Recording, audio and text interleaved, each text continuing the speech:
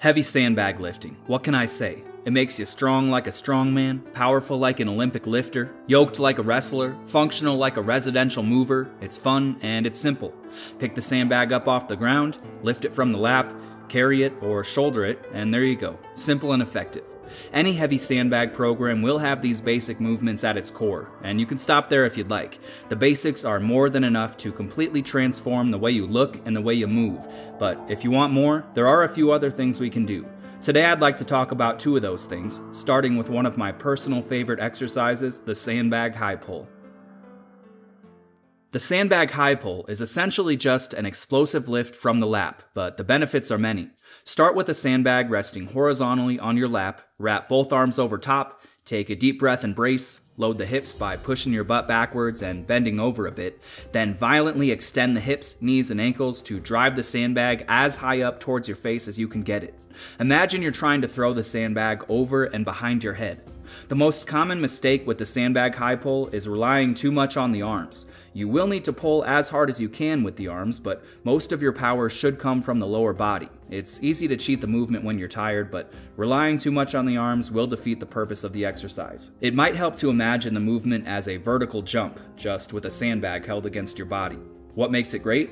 Like most high pull movements, the Sandbag Highpull will add a lot of mass to your upper back and traps, as well as the spinal erectors, glutes, and hamstrings. All high pulls are good, but what makes the sandbag version stand out is the awkward and bulky nature of sandbags themselves. Because you need to round forward more to hold on to it, I found the sandbag version hits the upper back much more than when you do it with a barbell or dumbbells. It's also much more difficult to hold on to a sandbag, so you should see some nice forearm development as well. Moving on to strength, the main benefit you get from the Sandbag Highpull is powerful hips. The importance of this goes far beyond any one training style. We can talk all day about how improving ankle stiffness or increasing core stability or whatever will improve performance, and those things are awesome by the way, and they will help, but there's no getting past the fact that power comes from the hips. If someone asked, what's the one thing I can do to become a more powerful athlete overall? The answer is always, build powerful hips, every single time. There are tons of different ways to do that, and you don't need a sandbag for this, but in the context of a sandbag-focused program, it doesn't get much more specific than the Sandbag Highpull. That leads us to my favorite part about the exercise, carry over to other aspects of sandbag lifting. I've said this so many times already in other videos, but the lift from the lap is the most important part of lifting a sandbag. If you want to carry it, bringing the sandbag higher up on the chest with that lift from the lap will let you go much further. If you want to press a sandbag, you first need to get it into the rack position, which again requires a strong lift from the lap.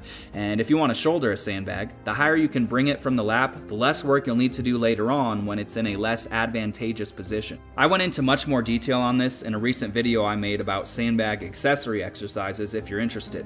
I'll link it below, but needless to say, a strong lift from the lap will make you better at sandbag lifting, period. And because it lets you drill this specific part of sandbag lifting in a focused and repeatable way, the Sandbag Highpull is a great way to get there. On to programming. There are a few different things you can do depending on what your goals are and whether you care about performance benefits or just want the muscle building effects. But assuming you do want everything, here's how the exercise fits into a basic training day. It's widely accepted that power is best developed when you're fresh and able to push with everything you have. With this in mind, it would make sense to put the Sandbag Highpull at the start of a workout, but if we look at the bigger picture, the Highpull isn't the most explosive thing we'll be doing.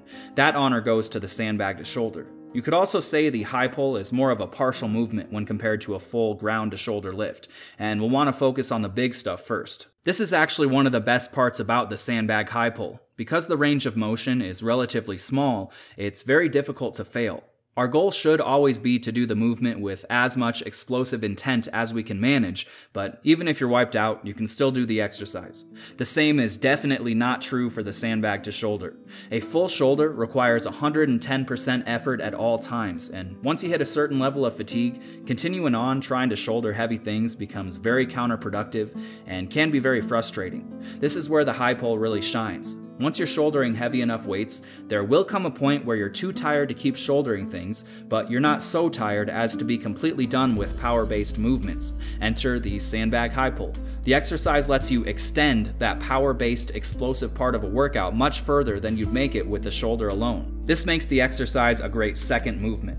A routine I've been using a lot lately, with great success, is to start with the Sandbag to Shoulder and do as many attempts as I can before I start slowing down and coming closer to missing. Depending on weight, this is usually somewhere between 5 to 10 attempts per side.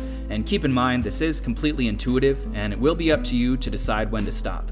After the shoulders, I'll do somewhere between 5 to 10 sets of 3 to 5 reps with the Sandbag Highpull, focusing as much on power as I can.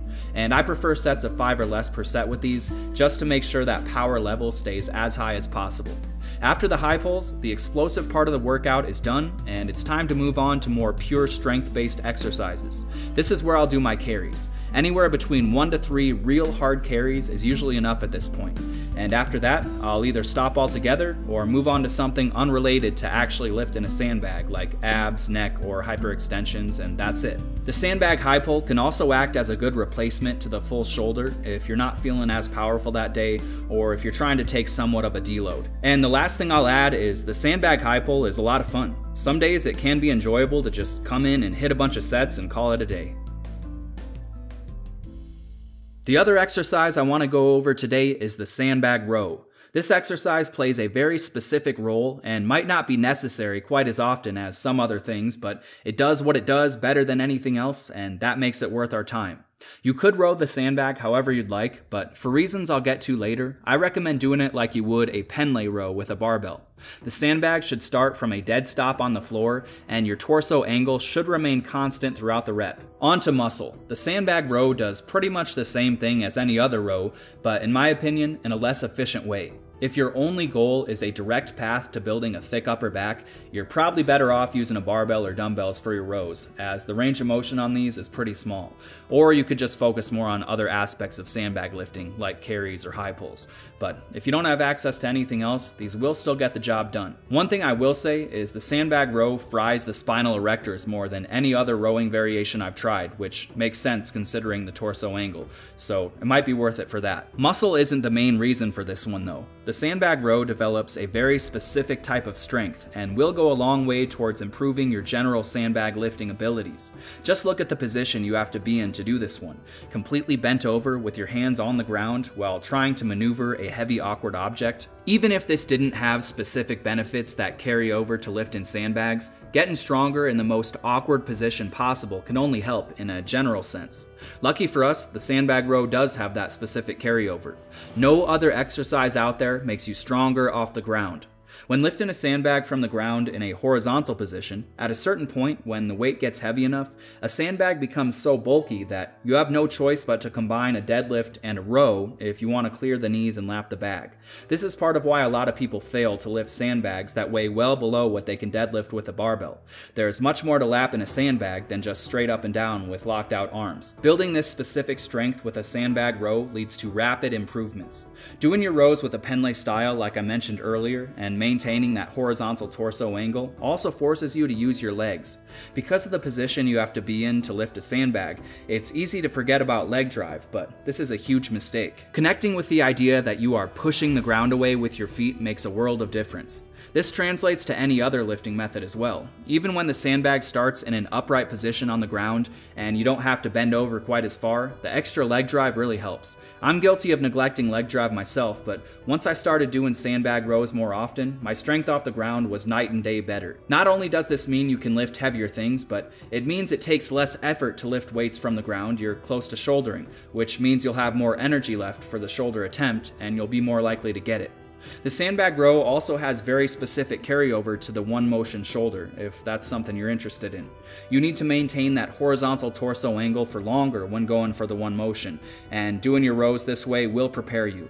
As for programming, I think the Sandbag Row is great as your first strength-focused exercise for the day. If we look back at the example day I went over earlier, this means the Sandbag Row would go after high pulls and before carries. So your day would be Sandbag to Shoulder, Sandbag high pulls, Sandbag rows, Sandbag carries, and you're done.